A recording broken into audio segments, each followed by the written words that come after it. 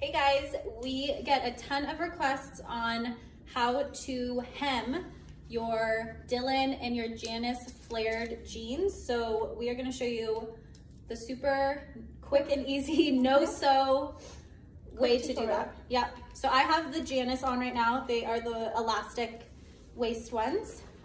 So you can see that they're a little saggy for me. Yep. So Alicia's gonna walk you through how to hem them.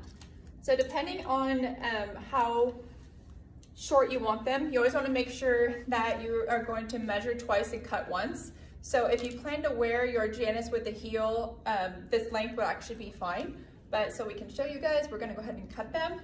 So what you'll want to do is make sure you put on the tallest shoe that you think that you're going to wear the jeans with. And then you're going to want to measure, let it hit the floor or wherever you want it to hit. And let's say that I want the Janice jeans to be at the floor.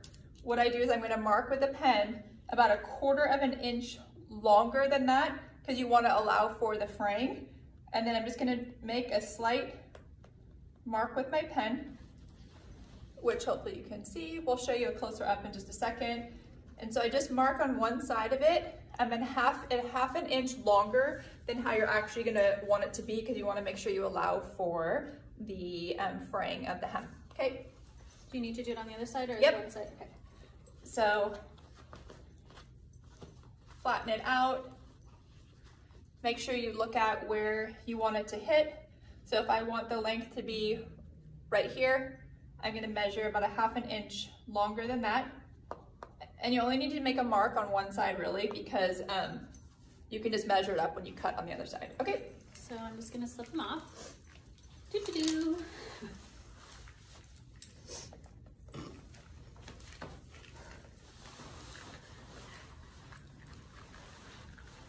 Okay. Okay. Now I can show you guys a little bit closer up. So I literally just made a super quick line mark with my pen, and then what I'll do is I will lay the Janice flat just like this, put it on the ground, and make sure that you are going to cut on a hard ground like this.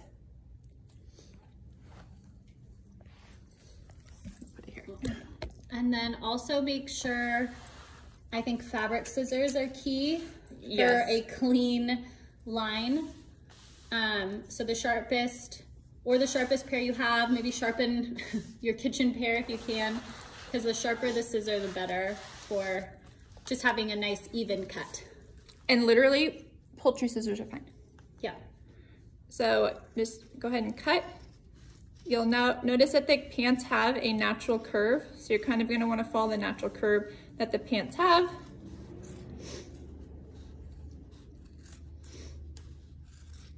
And again, the line doesn't have to be perfect because you're going to fray them anyways. I guess it'd be helpful if you just show it in the... So as you can see, my line is not perfect, but this edge is going to go ahead and fray when you wash it anyways. And if you want it to fray sooner, you can pull out a couple rows. See the threads right here? You can pull out a couple rows of the threads and it'll fray. So this is one side that I went ahead and cut. It'll fray once you wash it. But there's the line right there that I cut, and I made the cutting line just slightly past that. For the sake of time, I'm not going to do the other side, but you just repeat it on the other side. Then Alexa is going to put them back on. I'll show you. And again, these are the two scissors that I have. Again, fabric scissors are fantastic, but if you don't have them, poultry scissors are great too. So now you can see, this is obviously the side we didn't cut. This one is now perfect if I want to wear a flat shoe. It's not dragging as much as this guy is. But I'm on my tiptoes, so you can kind of see. And like we said, they will naturally fray when you wash.